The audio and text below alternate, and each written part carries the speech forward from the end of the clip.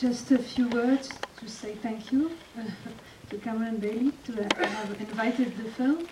And it's the first time we show the film internationally, and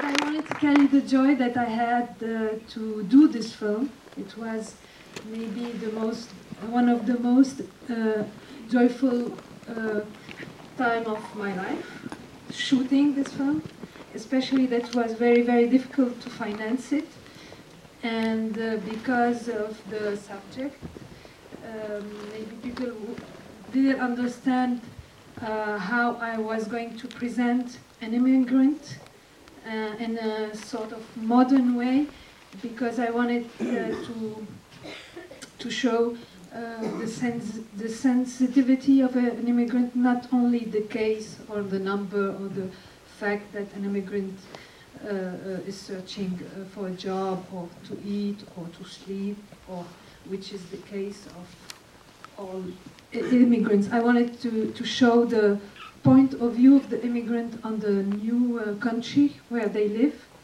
and how from Lina's eyes, her name is Lina, how she sees France and how she emotionally lives this adventure, and how she's transformed by the people that she meets.